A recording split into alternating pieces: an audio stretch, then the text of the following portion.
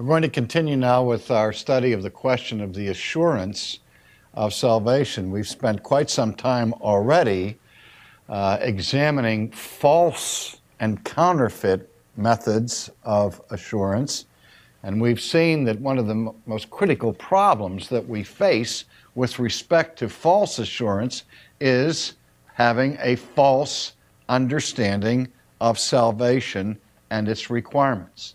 And so now we're going to turn our attention to how can we actually gain a true and sound basis for our assurance of salvation. And I think the first place that we have to look, again, is at theology. Again, in our day and age, people tend to downplay the importance of theology, but when we remember, when we examine Peter's charge, that we be diligent in making our election and our calling sure in order that we might grow and produce the fruit of our sanctification, we see there in his thinking the close relationship that exists between election and assurance.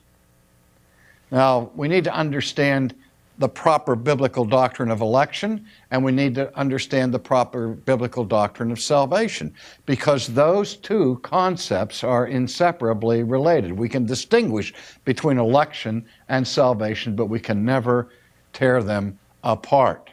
Now, some people think that after we are saved, that becomes the grounds of our election. So in a certain sense, salvation precedes election. Those who hold the view of election that we call a prescient view or a foreknowledge view of election are those who believe that God elects to salvation those people whom he knows from eternity, from his perspective of foreknowledge. He looks down the quarter of time and he knows in advance who will respond positively to the offer of the gospel and who will not. And on the basis of his prior knowledge of what people do in response to the gospel, he makes his decree or decision of election. So when he sees people exercising faith and entering into a state of salvation, on that basis, he elects them. But that view of election I don't think is a biblical view. I don't think that it explains election. I think it fundamentally denies the biblical view of election. And unfortunately, it is a doctrine of election that in the final analysis makes the deciding factor rooted and grounded in something that we do, rather than purely on the grace and mercy of God. And I think people that take that view of election are of the same group, basically, that struggle inevitably with their assurance, because their assurance is tied to their performance, as it were. But as I understand the Scripture, election is unto salvation. So that if you are elect, you are saved. And if you are saved, that's the clearest sign that you are numbered among the elect. Now let's state it another way. None of those who are saved are not elect. And none of those who are elect fail to be saved. Salvation flows out of election.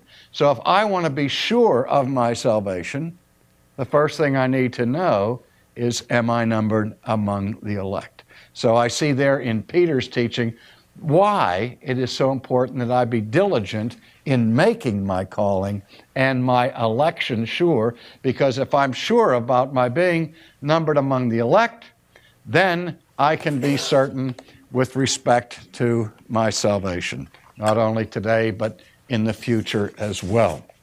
Because election is not simply to make salvation possible, but the purpose of God in election is to save the elect. And that purpose is not frustrated. Let me read a passage that's not usually mentioned in this regard, but one that I take great comfort in. Is found in the 17th chapter of the Gospel according to St. John, which is in the middle of Jesus' high priestly prayer for his disciples and for those who believe after them.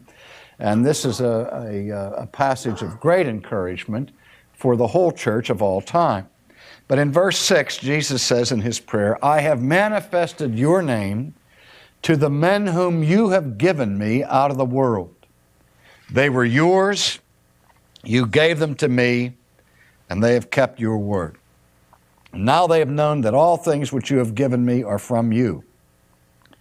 For I have given to them the words that you have given me, and they received them, and have known surely that I came forth from you, and they believed that you sent me.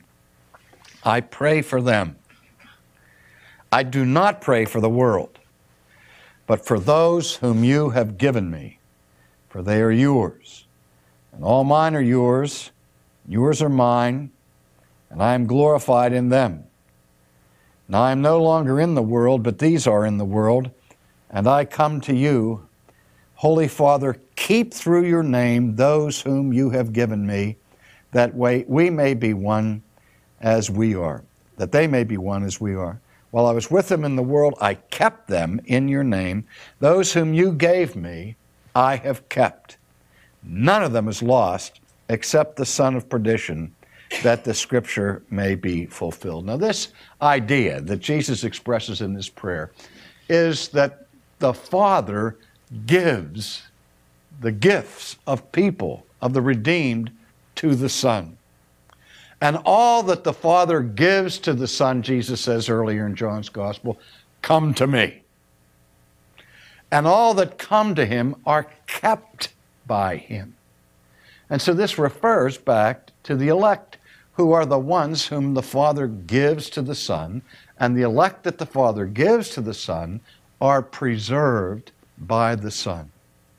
And that's the basis of our assurance is not to be based upon a confidence in our ability to persevere. You know, we talk about the perseverance of the saints, and I believe that the saints do in fact persevere, but the reason why they persevere is because they are preserved. And so it's better to speak of the preservation of the saints than the perseverance of the saints. And so we hear in this chapter Jesus appeal to the Father that those who have been given to him may be kept.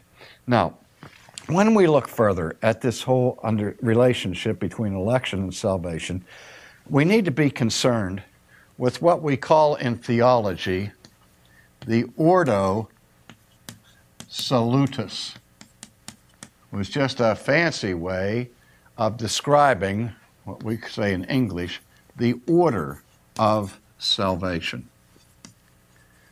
And when we talk about the order of salvation, we're talking about a sequence of things or actions or events that take place that are the discrete aspects of all that's involved in our salvation.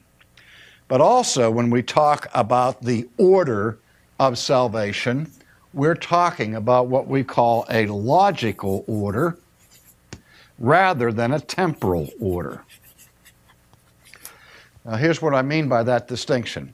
We say and we believe that we are justified by faith alone.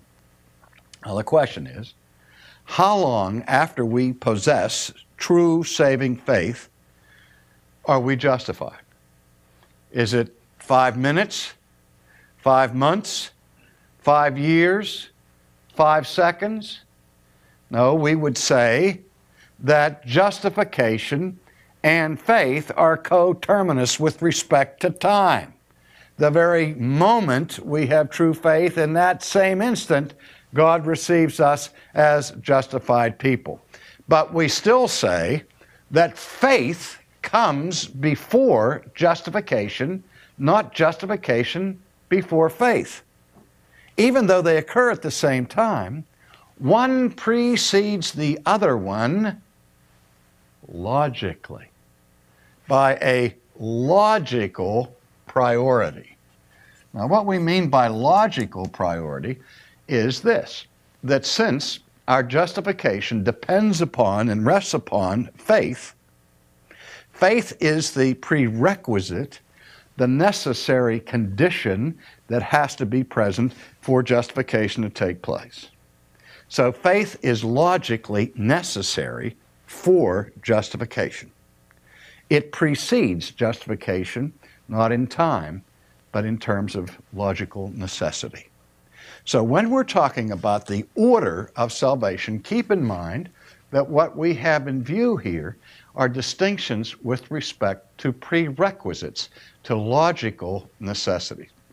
Now, with that in mind, let's turn our attention briefly to the so-called golden chain in Romans chapter 8.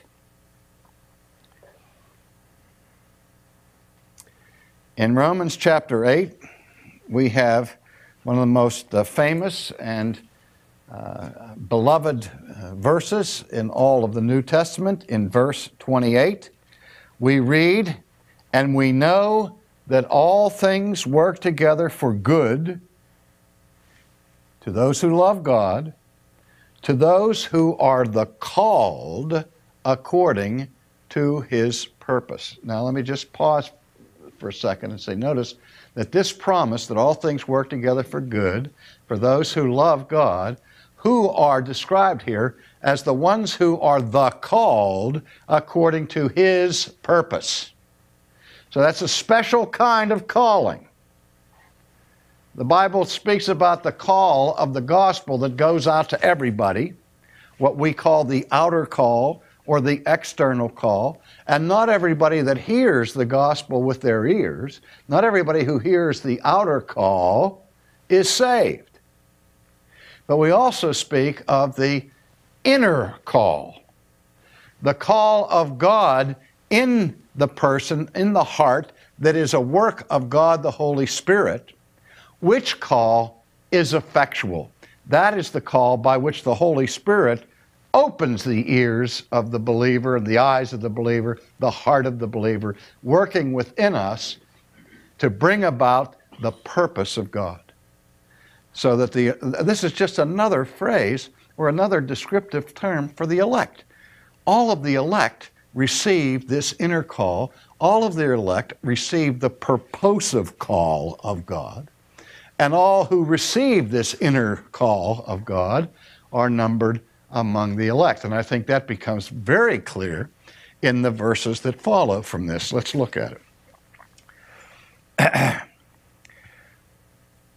For whom He foreknew, He also predestined to be conformed to the image of His Son. Now Paul's talking here about the purposes of God with respect to salvation. And he begins by mentioning God's foreknowledge. And those whom He foreknew, He predestined to what? What was the goal of the predestination? To be conformed to the image of Christ, so that our election is in Christ. Now here comes in verse 29 what is called in theology the golden chain. I'm sorry, verse 30. Moreover, whom He predestined, these He also called. Whom He called, He also justified. Whom He justified, He also glorified. Now this is an abbreviated version of what we call the order of salvation. There are other aspects to the other order of salvation besides what are mentioned here. This hits the highlights. Notice that sanctification is not in this list. But what is in this list include the following items. First of all, foreknowledge. Second of all, predestination. Third, what? Calling. Fourth, justification. Fifth, glorification. Now there is an order here that is a logical order that is followed. And it's very important to our understanding of assurance of salvation to grasp what is going on here in this order of salvation. It starts with foreknowledge. Now, the reason why that prescient view of election that I mentioned earlier is so popular is that because people come to this text and they say, wow, The first step is foreknowledge. Ha-ha! Therefore, that means that election or predestination is based upon something that God knows about people in advance. Now, the text doesn't say that. In fact, as Paul elaborates this in Romans 9, I think he precludes that possibility. But because foreknowledge is mentioned first, people make the assumption that it is on the basis of foreknowledge that predestination takes place.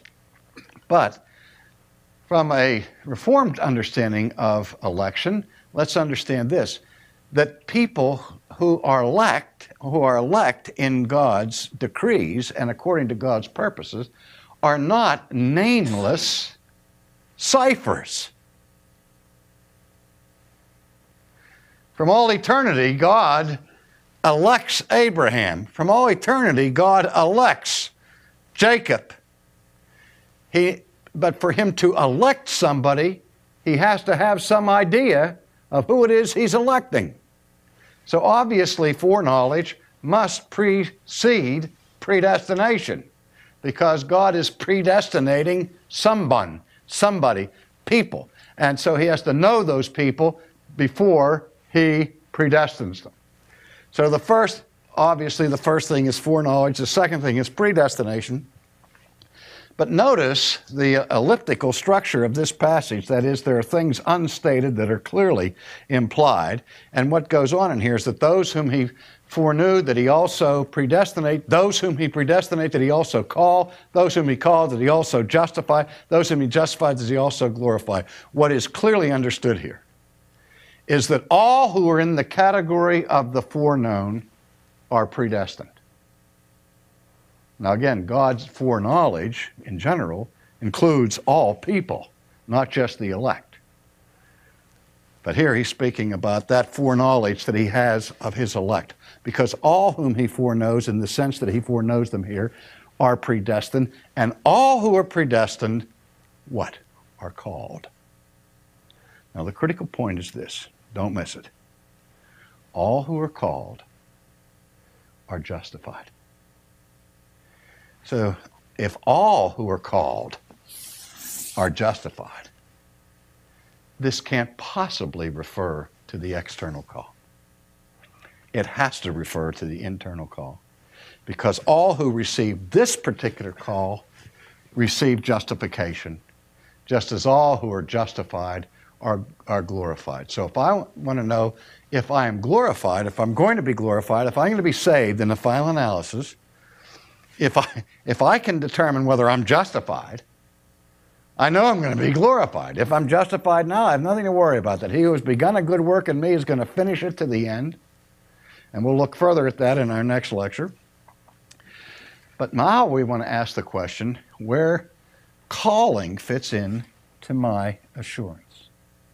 If this calling has reference to the operation of the Holy Ghost on the soul that prepares us for faith and justification, then if I know that I have been called, then I know that I'm elect.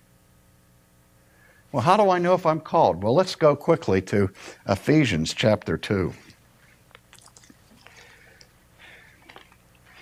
Chapter 2 of Ephesians begins in verse 1 with these words. And you he made alive, who were dead in trespasses and sin, in which you once walked according to the course of this world, according to the prince of the power of the air, the spirit who now works in the sons of disobedience, among whom we all once conducted ourselves in the lusts of our flesh, fulfilling the desires of the flesh and of the mind, and were by nature children of wrath, just as the others.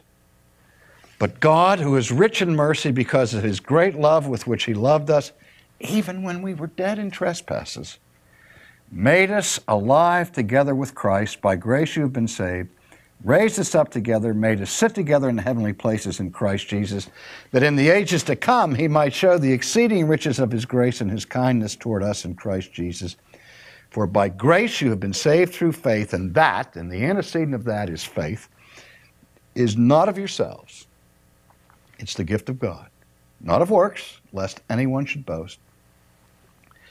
For we are his workmanship, created in Christ Jesus for good works which God prepared beforehand that we should walk in them.